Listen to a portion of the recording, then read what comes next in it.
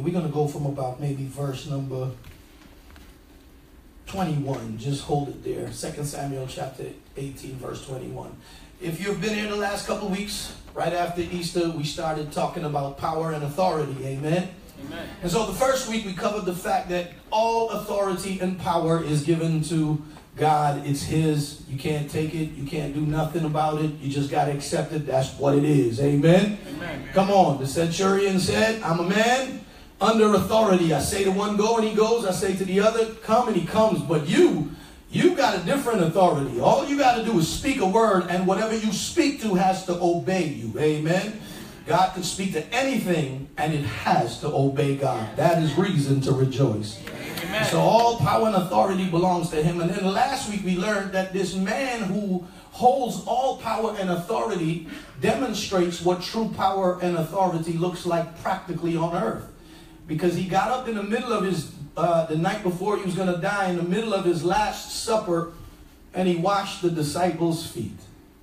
And we learned a valuable lesson last night that being royalty in this world is to be served. But being royal in God's kingdom is to serve others. It's not a royalty a lot of people desire. It's an ugly one, but that's why he washed feet. And we know that the feet symbolizes the gospel. How beautiful are the feet. How beautiful on the mountain are those whose feet bring the good news. The Bible talks about how can they hear unless a preacher be sent. And preachers, and when it talks about the whole armor of God and it gets to the feet, it talks about having your feet shod with the preparation of the gospel. And Jesus washed those feet because He knows those feet would suffer a lot. They would go through this world and be tainted by a lot of things. But how beautiful are those who bring the good news. And He served, and He said to them, you know, Peter, you learned, got up and he said, I'll wash your feet. And it's easy to wash Jesus' feet. Amen. Amen. But He never asked us to wash His feet. He asked us to do the tough part. He said, wash the person next to you feet. Come on, tell your neighbor, your foot ain't worthy of my hands.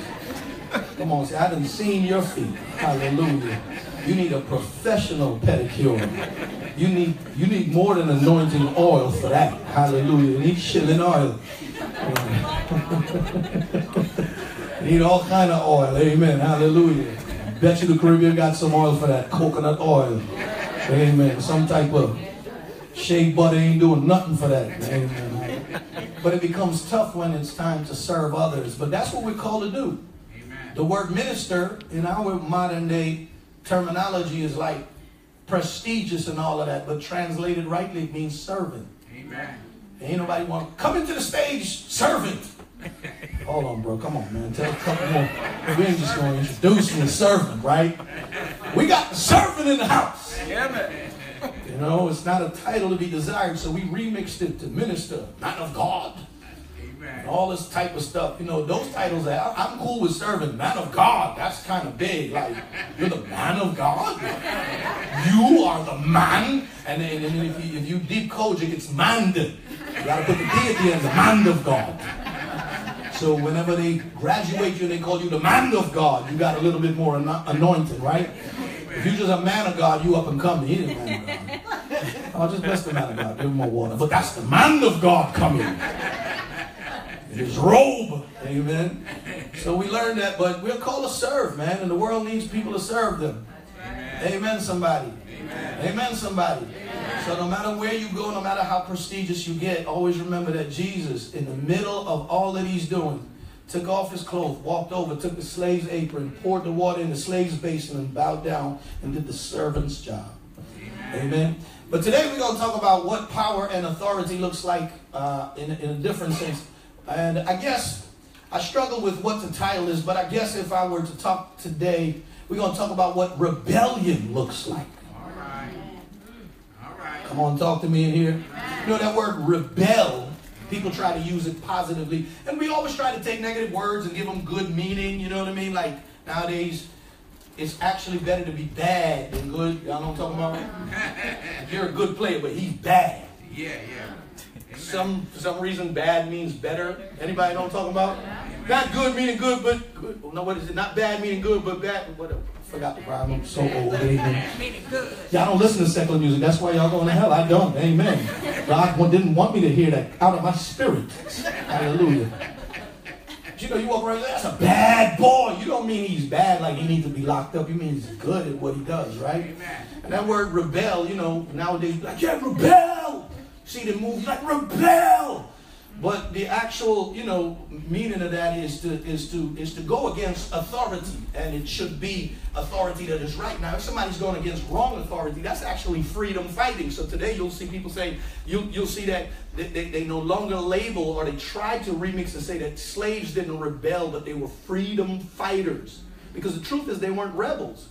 They were being abused and standing up for your freedom. There's a difference between standing up for your rights and rebelling.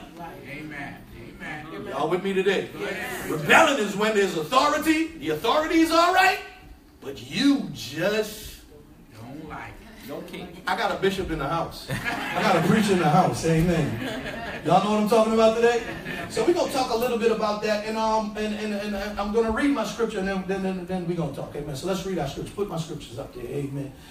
So I'm going to read the end of a story, and my wife said, I want to hear your message today. Because, you know, I love this part of the Bible. I kept saying whenever I was studying this message, I walked into the room, I said, if I only get the budget, this is the movie I would shoot right here. But I say that about everything. You know, but you know, she said, what are you going to preach? I said, I should just read this man's whole story. Such a blessing. But I'm just going to read the ending, and then I'm going to try to give you the context of it, and then, you know, leave y'all alone. Amen. And nobody really cares about Cleveland anyway, so we're not in a rush to go home. Sorry you wore that shirt. Hallelujah. Then Joab said to the Cushite,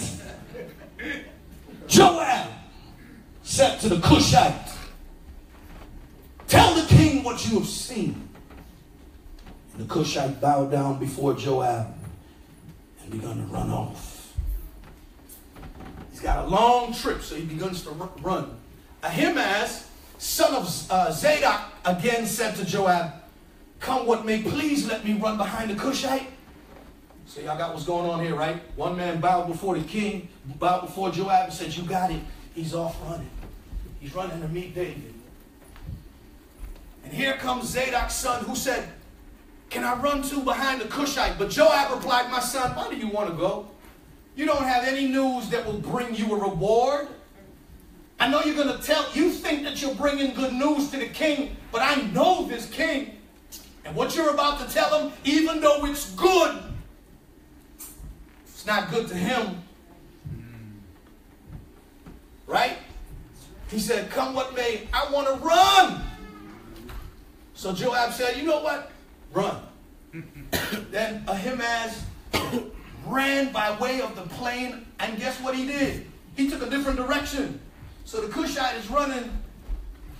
He took another direction, and he begins to outrun the Cushite. Go on. While David was sitting between the inner and outer gates, the watchman went out up to the roof of the gateway by the wall. And as he looked out, he saw a man running alone. The watchman is concerned because he wants to see who's this coming. Y'all hear what I'm saying? And go on. The watchman called out to the king and reported it. The king said, if he's alone, then he must have good news. And the man came closer. Go on. And then the watchman saw another man running. He called down to the gatekeeper, look, another man who's running alone. The king said he must be bringing good news too. Like when people come alone, right? And the watchman said, it seems to me that the first one runs like Ahimaaz, son of Zadok. He's a good man. The king said, he must be coming with good news. You know which people bring good news. Amen. And you know who, you come on, some of y'all know which phone when the number rings. You know whether to click that green button or that red. Come on, don't lie. You're in church. Come on. Amen. Come on, somebody. You got the number in there, but every time it rings, you got it automatically set to that person voicemail. Amen. Then Ahimaaz called out to the king, all is well. He bowed down before the king with his face to the ground and said, praise be to the Lord your God. He has delivered up the men who lifted their hands against the Lord my king. So you think David's going to say, yeah, everybody who's ever come against me is now dead. But look at what David asked. And I can just picture this scene in my mind, y'all. The man runs, he's out of breath. He says, King, those that seek to kill you are dead. David gets up from his seat and he says, is the young man Absalom safe? Ahimaaz answered, I saw great confusion just as Joab was about to send the king's servant and me. You're not really telling the whole truth. Your servant, but I don't know what it was. King said, stand aside and wait here. So he stepped aside and stood there. Then the Cushite arrived and said, my lord, the king, hear the good news. The Lord has delivered you today from all who rose up against you. The king asked the Cushite, is the young man Absalom safe? The Cushite replied, may the enemies of my lord the king and all who rise up to harm you be like that young man. Go on. The king was shaken. He went up to the room over the gateway and wept. Because when the man said, may all your enemies be like that young man, that was his way of saying, he's dead as ever. And may every enemy you have be dead. But the king instead walked up the gateway and wept as he said, oh, my son Absalom, my son Absalom. If only I had died instead of you, O Absalom, my son, my son. Let's pray. Father, I thank you for your word. It is already blessed. And I pray that you speak, Father, and we would see things in ourselves that needs to be reshaped and transformed by your mighty hand. Do just that in this house. In the name of Jesus. Amen. I was thinking about the world and the fact that God is the authority over mankind. Come on, tell your neighbor, God is your authority. And the world is governed by principles. And you want to become a principled person in life. A person who lives without principles and laws and rules are some of, well, I'm just going to say flat out, they're the most terrible people in the world. You say, why is that? You have to be a principled person because the world is governed by principles or laws.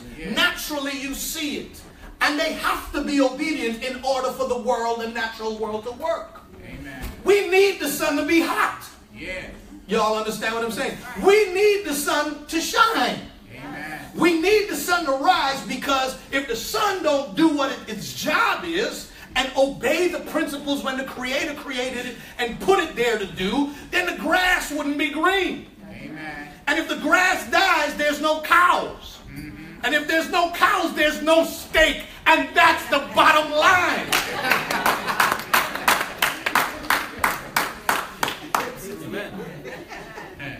It's bigger than that. We need the sunlight to hit the grass because the plants gives us, as my son would always teach me, every day you get oxygen from the plants. That's right. That's right. Y'all know what I'm talking about. Amen.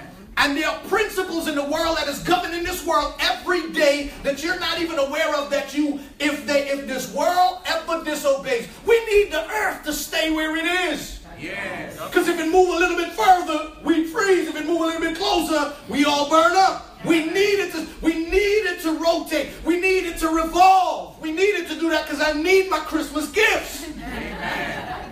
Amen. You know, we put meanings to all these things, but it's much bigger than what we put meanings to. That's right. Amen. But you need the world to obey the principles. That's why I said in one of my songs, I said science is the study of what happened when he spoke in Genesis. Amen. Mankind has been trying to figure out when God spoke in Genesis for them 6 days that he made creation, what really happened. Yes, yes, yes. We know the answer is this, that all creation obeys him. Amen. That word of God is so powerful that since Eden to now, the word he spoke, the sun still comes up every morning and obeys the Almighty. Oh, come on. Y'all hearing me in this place? The trees still grow. The waters only come but so far. There's more water on the earth, but yet we're not drowning today. Amen. Everything is in obedience to God. Nature is in obedience to God. Even the animals are in obedience to God. The cows don't smoke the grass. They eat it.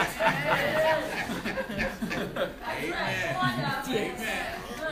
Come on, tell your neighbor, don't be a cow. Amen. Don't tell your neighbor that. Y'all hear what I'm saying? Y'all hear what I'm saying? Even the animals, the only people, the only thing that have a problem in following the principles is your neighbor. That's right. Not you. Amen. Go ahead, preacher. Come on, talk to me in here. And it seems like that started since before Adam and Eve. You know, the devil set that off. He set that rebellion off. Amen. He looked at God and started feeling himself a little bit. You got to be careful when you start to feel yourself. Amen. You get a little jobby job now, you know what I mean? Amen. Got a little new weave going on there, girl. I see you. Feeling yourself. Couldn't do this before. Don't do it too hard. It might fly off. Don't do it too hard. Actually, on YouTube, we laughing you. Go ahead, preacher. Break it down. Say break it down in New York. It means something different. Hallelujah.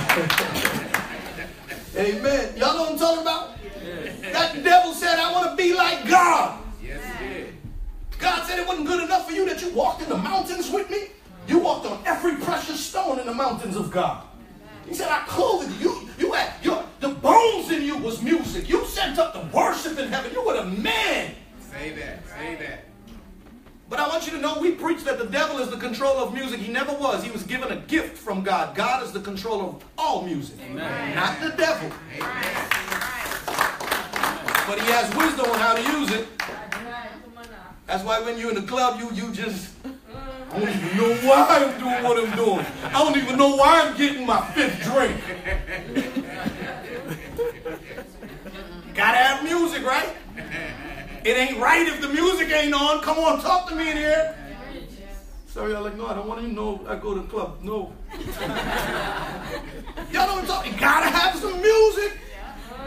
Music bring a light. And there's certain music that make you feel a certain way. That's right. Y'all know what I'm talking about? Y'all know what I'm talking about?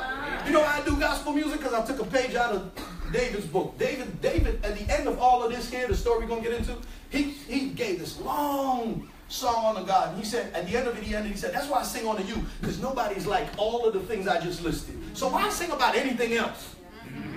Because nothing else in this world really going to bring healing. I put all those nice melody to poison. Y'all follow what I'm saying? I'm a Christian artist. Y'all okay. And so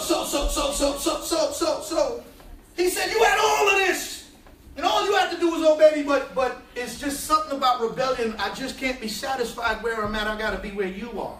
Yeah. Like I just can't play the part and see you creating this thing here and just be part of it, man. Look at all this earth you created. Look at a lion. Look how he lifting up Simba. It's beautiful. That's the circle of life. And it moves us all. Look at it. Look at what you, instead of him just playing his part and chilling, he want to overthrow the man. Amen. Amen. But God wasn't having it. You see, when people rebel in churches and in jobs and all that, they go through meetings and they got to have press conferences to determine why they fired this player or this coach. The Bible says, Jesus said, I was there when Satan fell like lightning. Like lightning. Soon as rebellion was found in him, God said, down! I don't tolerate rebellion. Amen. But it just seems like mankind have a hard time because it entered the garden. Yes. And Eve, just you chilling, you running, you frolicking and eating. It's a nice word. I don't, you know, have you ever frolicked? This summer, I want you to plan a frolic. Right? What are you doing? Call up Steve. See what you're doing. Me and Denzel, we're going to go frolic. Don't frolic. Don't frolic. Don't frolic. It sounds like something you need deliverance from. But they're in the garden, and all of a sudden, Eve, it's not good enough to enjoy everything. You could be like God. The Bible says in the book of Peter, 3 people to watch out for. Cain, Balaam, and Korah. Y'all like, I only know Cain. Who Balaam and Korah? Ain't Korah the lady from Medea? Korah? Korah, come here. They're like, God said to me, wear a Korah? But who was Cain? Cain was somebody who was jealous of his brother. That's right. Who didn't want to do what God asked him to do. Amen. Who was Balaam? Balaam was a prophet of God who was in error and who was trying to use his giftings and talents for his own benefits. That's right. So guys, you got to watch jealous people. You got people who will want to use my glory for their own reward, but they're not really with me. And then last he said Korah. Well, who's Korah? Korah was the one who rebelled against Moses. Yes, who said, do God only use you alone? You think you're the only one that can run this company? That's right. Tell him. Sound familiar? Tell him. She thinks she's the only one who can be manager on this floor. She only got this job. That was Korah. And Moses was always quiet. Yes, he was. Because Moses knew something I'm going to show y'all in a minute. But it just seems like we have a problem with being principled people. But principled people, they work like this. If you're an honest person and that's a principle you hold fast to, then dishonesty makes you uncomfortable. Amen. That's right. You speak up against it no matter the cost. Because even if you lose your job, even if you lose your house, the principles that you live by are bigger than what you achieve and attain. There's not a lot of that. Amen. There's a lot of people running this world that are not principled people. They look at what they can gain, and what they gain justifies their status in life. So many, y'all hearing me in here? Principled people are people who said it is right for me to not commit adultery and be faithful.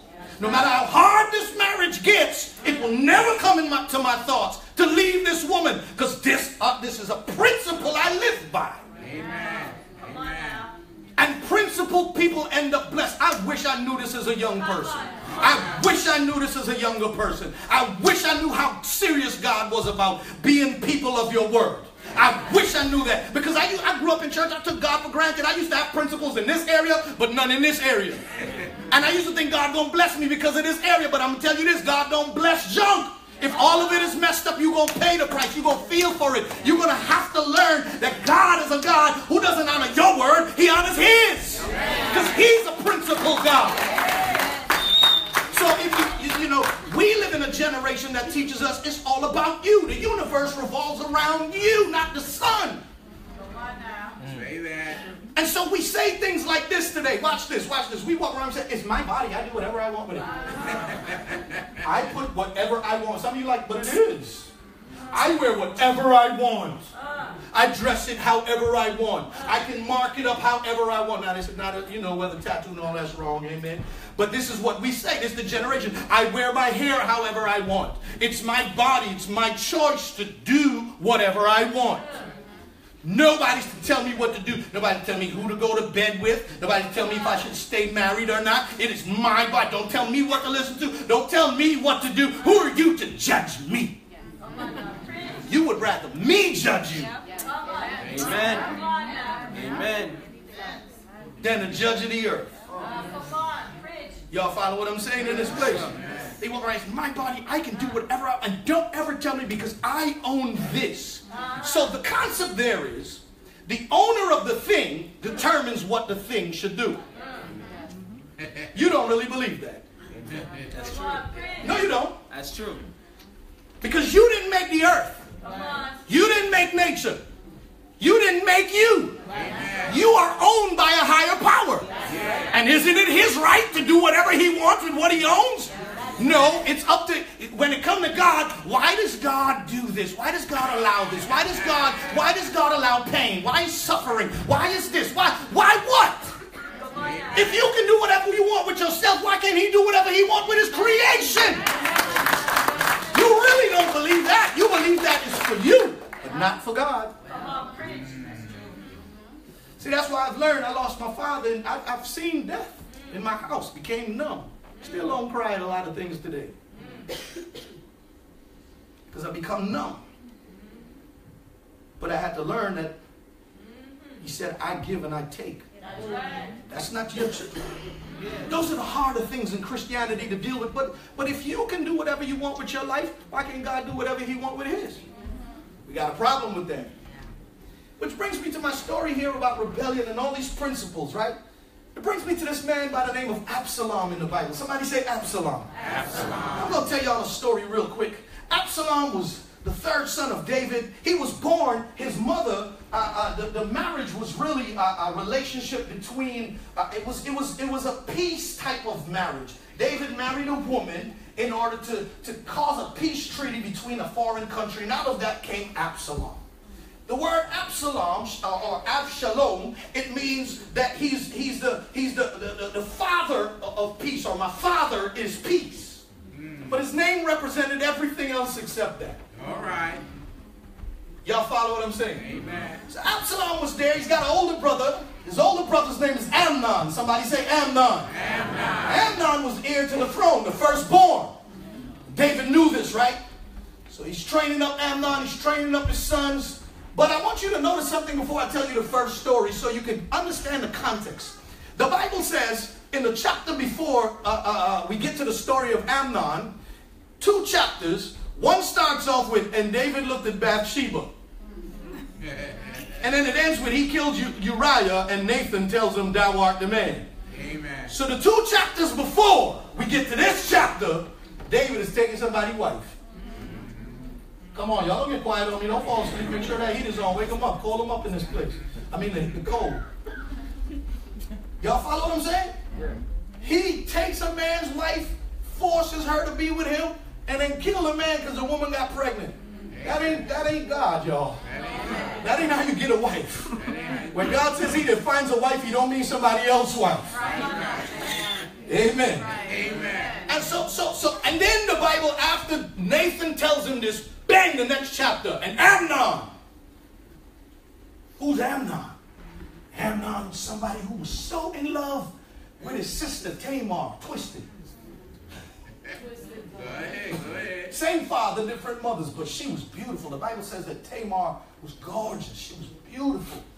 And Amnon, the Bible said that he was so, or he thought he was so in love with her. And he just, everywhere he went, I got to get this girl. I got to have this girl. And he hung around with a brother by the name of Jonadab. And he pulled him to the side. I said, man, you want this girl? I'll give you a plan. Here's what we're going to do. Go to your father and say, you're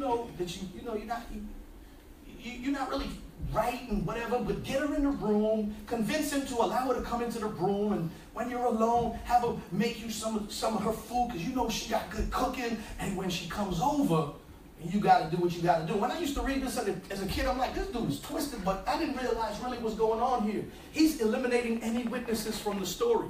He says, you got to get her alone if you're going to do this. He's literally telling his friend how to rape this girl.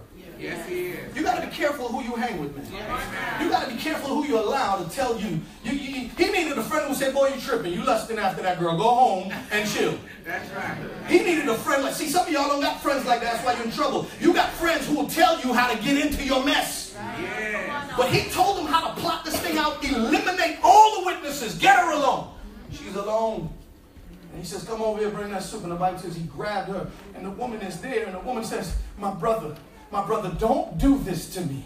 Listen, if you go to the king, he will make me your wife. At least marry me before you do this. I didn't want to preach that this morning, but look at what she's saying. Before you even disrespect me, Try to marry me first. Today we got a bunch of Amnons living in this world that ain't got the courage to marry a woman first. They say stupid stuff like, I got to taste the menu before I know y'all hearing what I'm saying. Disrespecting women and sleeping with them, but when it comes time to marry them, you don't want to marry them. Because our marriage messed stuff up. Your twisted self. Y'all quiet today on me. The truth. A lot of Amnons in this world, man. Shacking up. If you love her so much, why you ain't marrying her? That's right. Marriage messed things up. You twisted. Amen. I mean, how making a verbal commitment publicly mess things up? Amen. If the verbal commitment messes it up, then you a liar. Right. Y'all hear what I'm saying? So he grabbed the girl. She said, and he did what he had to do. He raped her. The Bible said, and immediately, this is what lust does. This is why men sleep with women and say whatever they got to say at the bar. They'll tell you all types of things. They'll tell you, hey, chocolate, whatever, drop, or whatever. You call you all kinds of stuff, amen. You know, what they say, They Call you all kind of candy. Not everything you got to yell out. Not everything you got to yell out. You know, they say all types of stuff. And once they get you, watch how that man change. Because lust is a crazy thing. Lust is self-seeking. Once it's satisfied, that's why so many men sleep with women in the club, sleep with women all over. And the next day, they don't want them no more. And these women are heartbroken. They're done. They don't know what to do. That's right. That's why, ladies, I'm telling you, don't you sleep with no man unless he marries you and he's willing to commit to you. He's a principled man. You can't say amen and say ouch. What do you say, Pastor? My boyfriend, leave him! What do you mean leave him? We invested 4 years and he ain't married you yet! That's right. Well, he's waiting. For what? Until he get a job. He ain't got a job in Fort! The economy's bad. It ain't that bad! Ooh, Pastor, rough today. I don't care. Y'all hearing me in this place? He raped this girl. And the Bible says he's gone. The girl is there. Never been touched before. She runs to Absalom. Absalom said, what happened, sister? She tells him, he said, Amnon did this. And I studied this story. I tried to get the revelation out of this because I'm like, is Absalom wrong for what he did? Because his next move seemed like exactly what I would do. Amen. Amen. You say, well, what's the next move? But then there's a scripture in there that shows me something about him. His next move was he waited 2 years later and he killed Amnon. 2 years later. 2 years later, he let that thing fester in his heart. But the one thing about the scripture is, the Bible says that David just was furious. We often preach and said he did nothing. Some of us, we really don't know. We really don't know what David did or not. The Bible just said he was furious. Yes. If he did do something, it wasn't good enough for Absalom. That's right. That's right. That's right. And it festered in his heart for 2 years. But I tell you this, when somebody's in charge, you got to learn to let the person who God has put in charge deal with it. Because when you take matters into your own hands, you run into trouble. You say, well, what do you mean by that, Pastor? Because here's a scripture that is locked up in the middle there that troubled my mind. When she came to him, the Bible said that this is what he said to her. Just calm down, girl. This is your brother. Don't take it to heart. Even though he knew what he was plotting and already, why would you say that to somebody who's been raped? I'd have been the first one to be like, well, we got to go to David with this. Amen. And I'd have been knocking like, David, what you going to do? Amen. And if you ain't going to do nothing, I'm going to tell you what I'm going to do. Amen. But from the jump, he didn't care if David handled it or not. He felt I was qualified. Even though he seemed like he's doing something that you can relate to, something that you can relate to doesn't always mean it's the right way you're doing it. And God is concerned with the way something is done. Well, what happens is, he says to his father, he said, I want to invite you to the sheep sharing session. And David, I ain't going to no sheep sharing session. Well, you know I'm bigger than that.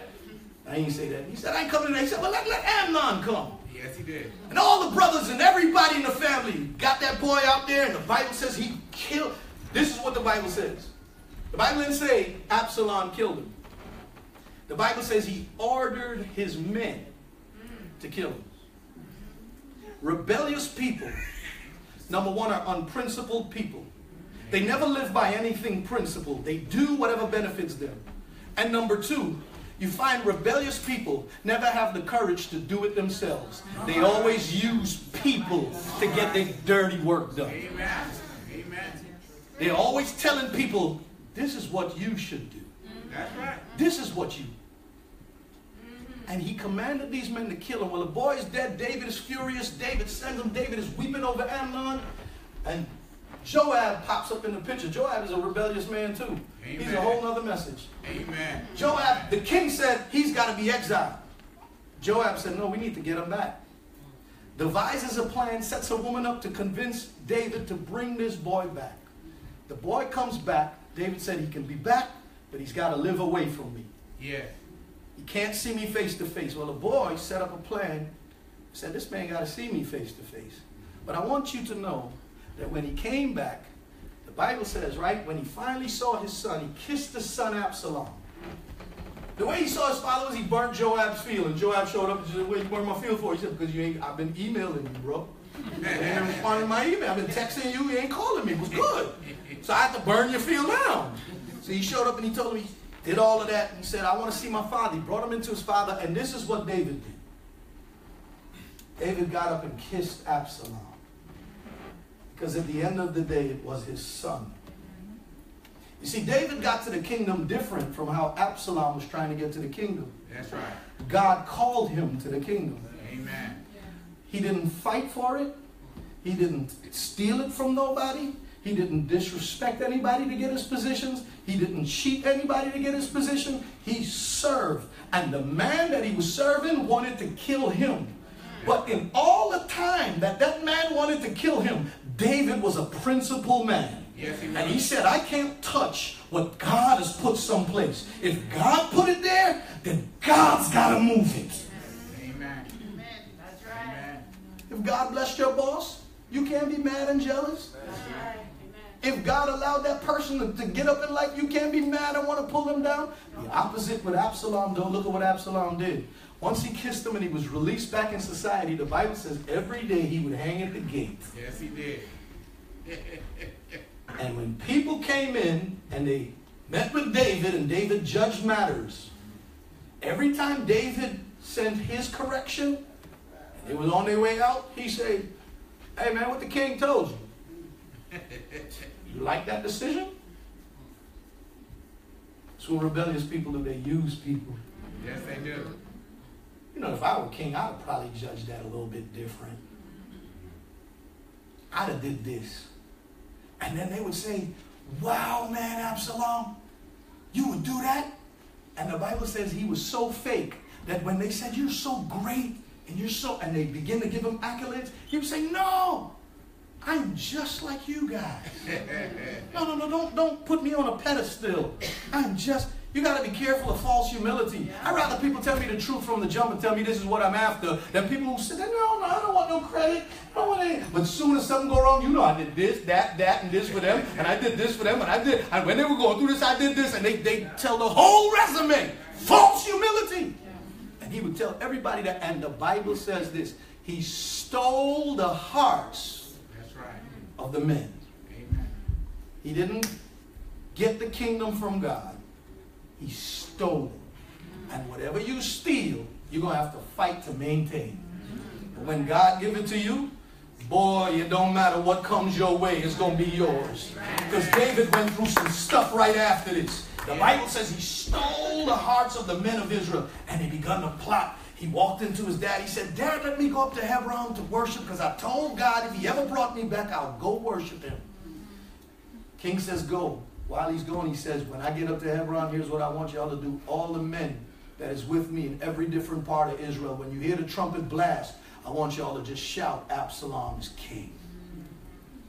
Did that, and the Bible says he shouted, Absalom is king, and the Bible says, and the throne of Israel was shaken that day. he rebelled against his father. And he used people to get it. You know, you kind of know rebels. Yes, you do.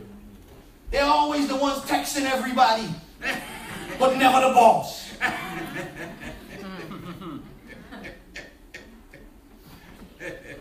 You know rebels. They associate with everybody and they always say, yeah, I don't like how they handle that. But they never go to the boss. Amen. You say, well, but why is he wrong in this? Because there's somebody that God placed in order.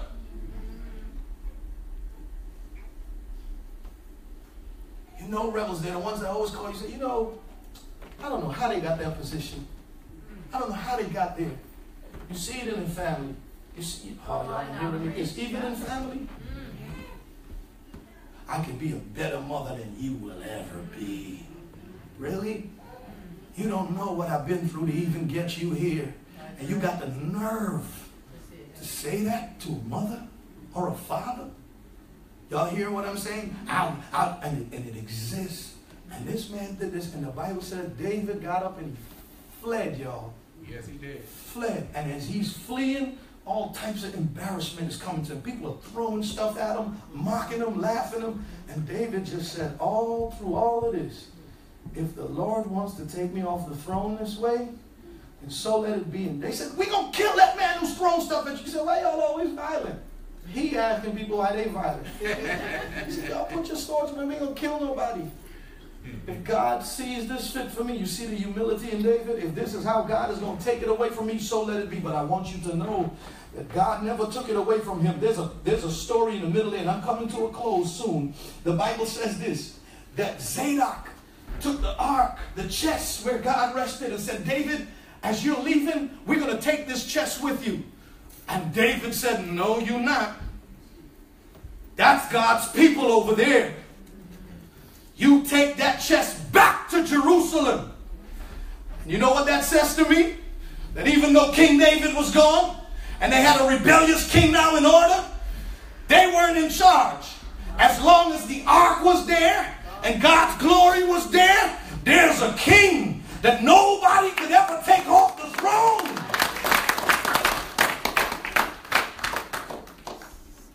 The Bible says that Absalom got to that place. Now I want you to know what Absalom looked like. The Bible says he was the most handsome dude. Yes, it did. That when he cut his hair, he cut it once a year and it weighed close to over 2 to 3 pounds. You say, what kind of hair he had? It's likely that he had locks. Why it was heavy is because they powdered their hair. Possibly he put gold powder in his hair. So when this handsome young man come out with these locks done up with gold on it, he was a figure to look at, boy. And then he would tell people, if I were you, and he rebelled against.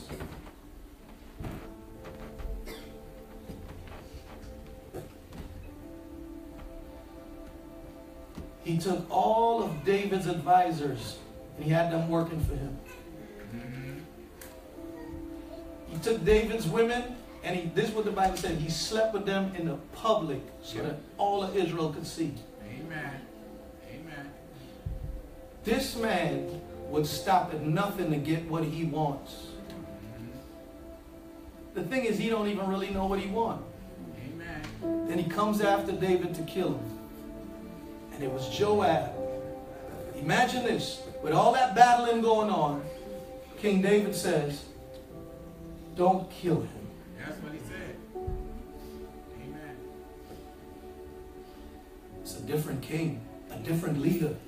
Because David never got into leadership to lord over people, but he knew it was a call from God. Let me tell y'all, I'm going to talk to y'all this morning. You see, you've been taught that, you know, you get up in life to show people what you've attained. No, any place God puts you, come on, talk to me in here. If God gives you a business, it's not for you to be arrogant and flush your money. Y'all hearing me in here? If God blesses you with a home, it's not for you to you know, everything goes on Instagram today for the wrong purpose. Amen.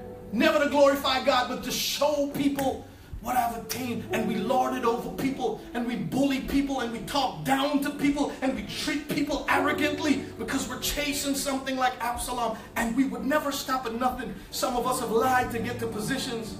Some of us has cheated our way into where we are, and then to come and testify that God's been good. He got me this. Y'all hearing me in this place? That Absalom spirit is so easy to creep into people's lives. And you use people easy. You send them, you pick up the phone, you call and you twist. You tell people because you're trying. You know, people always tell you their side of the story first. That's an Absalom mentality. They never tell you what they've done. Whenever people, listen, can't say amen, say ouch. If you always telling the story and you start with what they've done to you, you ain't looking for a true answer. You're looking to persuade a mind. You're looking to get somebody to see it from your point of view. Listen, there's always three sides. Yours, the next, and then the truth. All right. Persuading, and he's pulling, he's twisting. And watch this. I want you to show you something about God, and that God is a principle God. The Bible says that Joab saw him. Vain man. The Bible talks about David's heart from the time you met David. From the time you were introduced to David, this is what the Bible says. Man looks at the outward appearance, but God looks at the heart. The description given of Absalom was never about any of his character. It was about his hair, was about how he looked, was about what he possessed. Amen. And you know how he died? He's riding on the horse, coming to kill David. And all that glorious locks caught into a tree. Yeah.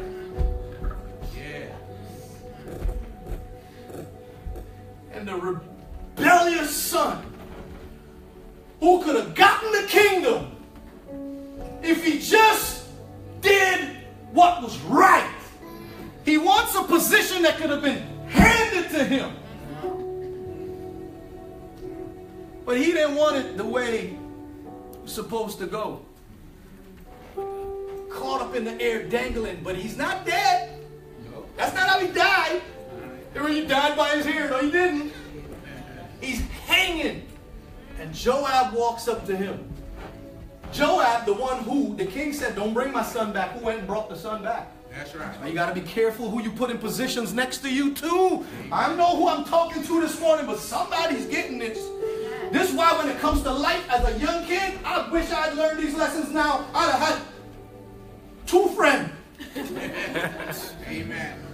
Because you think like everybody deserves places in your life. Don't you put just anybody in any position in your life. Amen. I'm going to say it again. You don't pick anybody to be a husband and a wife. You don't pick anybody to share your deep life with. You don't pick anybody in charge of anything that you don't know that loves the Lord like that.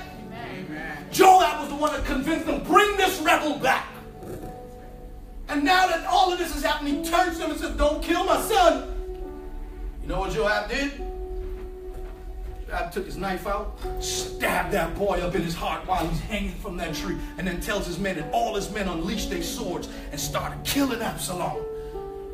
And he says, send the message to the king, to the Cushite, and tell him, son's dead.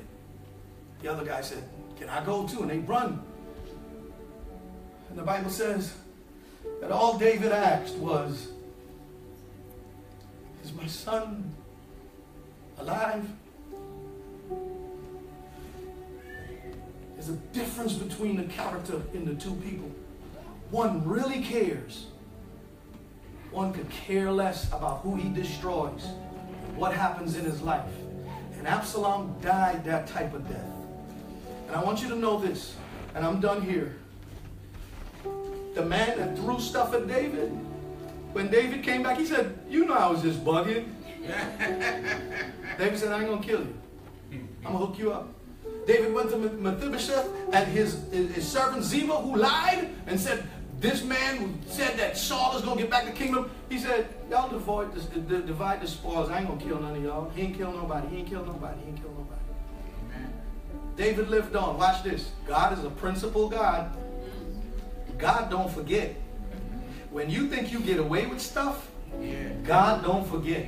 So every time you gossip, every time you pick up the phone, every word spoken against about people that God is putting over you, every time you step over that line, that's why America's in trouble. We don't respect nothing in this country.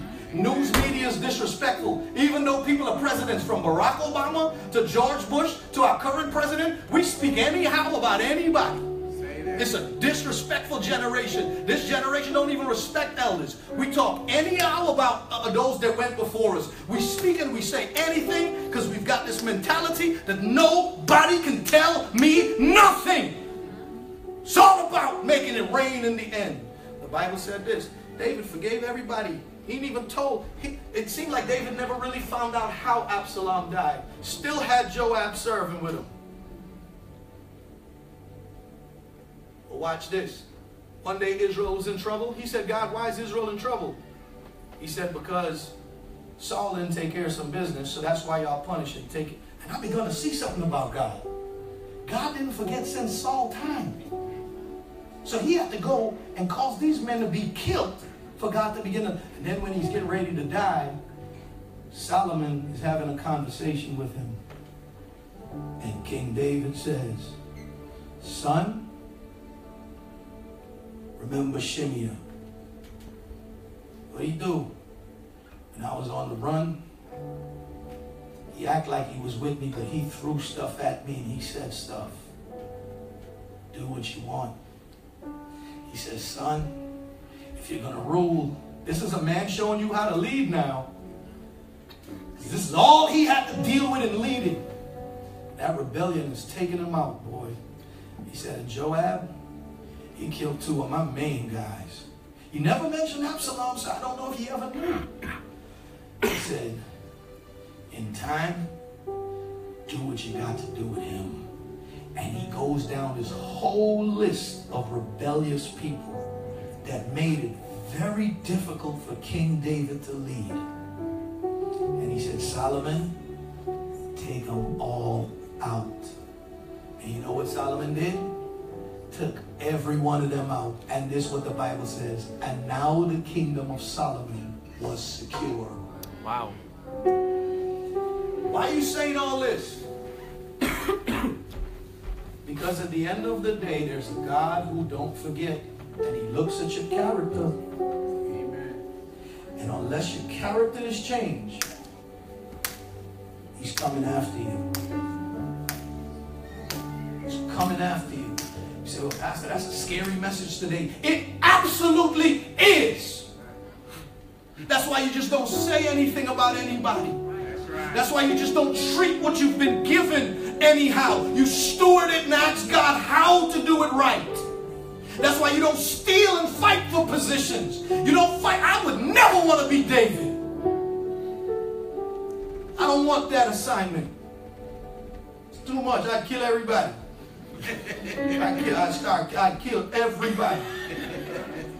The little bit God has given me, I feel like killing everybody. I promise you.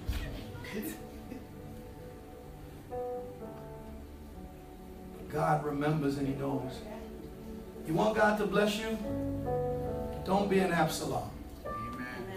Pray for people that is over you. Yes. If they don't know better, don't talk behind their back. Amen. Go have a conversation with them. Yes, yes. Don't call everybody and tell them what people have done to you, but you never picked up the phone and called the person. Amen. Some of you say, well, I'm the parent. The child don't even know you feeling like that. Pick up the phone and call the child. Amen. But the child is Absalom because David is the father. No, you Absalom. The child don't know. Amen. But you're talking to everybody about the child except the child. Amen. You're talking to everybody who's hurting you, letting that bitterness fester up. That's that. And the person has even called you and they said, I've forgiven you. They kissed you and welcomed you back into the kingdom, but you still can't let it go. You walk around talking about, if I'm king, you're still holding on to it. Don't get caught hanging on a tree with your golden locks. Goldilocks. Let's bow our heads and close our eyes. You got to learn how to forgive and let God be God. King David had opportunities to kill Saul, Never once.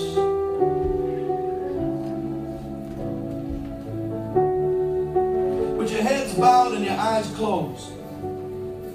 I got a lot of Absalom in me, y'all. You say, wow, Pastor.